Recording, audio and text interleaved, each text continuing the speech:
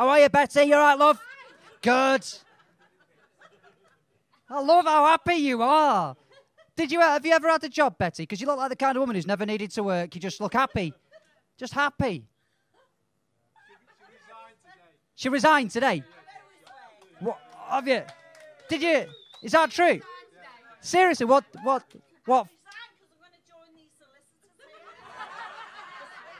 Oh, don't do that. Betty, you're a lovely woman. Don't do that. The solicitors. Hiya. How are you? What have you been up to? Alcohol. That's not quite an answer, but thanks. How's your face? It's good, good. Mine's all right, but mine's not been through stuff. So, Betty, what did you resign from, love? What did you do? A lunchtime supervisor in the secondary school, 30 years. Wow! Is that what proper people call a dinner lady? Yeah. Oh, love that.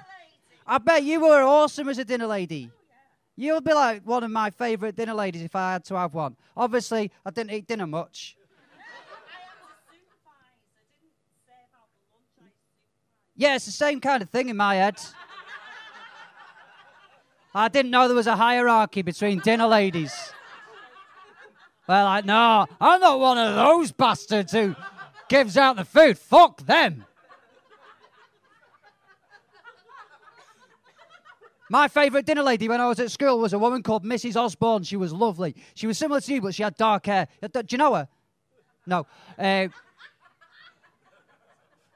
If you had a wobbly tooth, she used to pull it out for you, but she never waited for you to tell her which one it was. She just used to guess and then just pull one out anyway. And then when you cried, she'd bollock you. But she was lovely. She was lovely. I bet. So, how old were the kids that you were at the school you were at?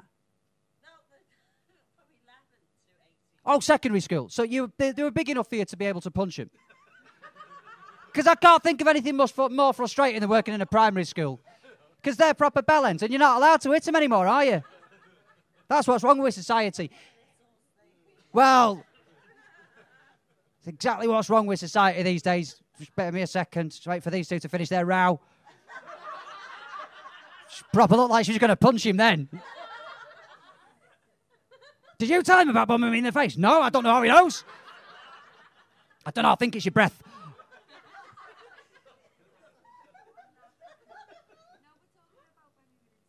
You're talking about when you're in school. Lovely, because that's worth everyone waiting for. Were you in school together, you two? Were you at school together? What? You were at school with me? You see how that didn't work? It's not as easy as I make this comedy look, is it, fella?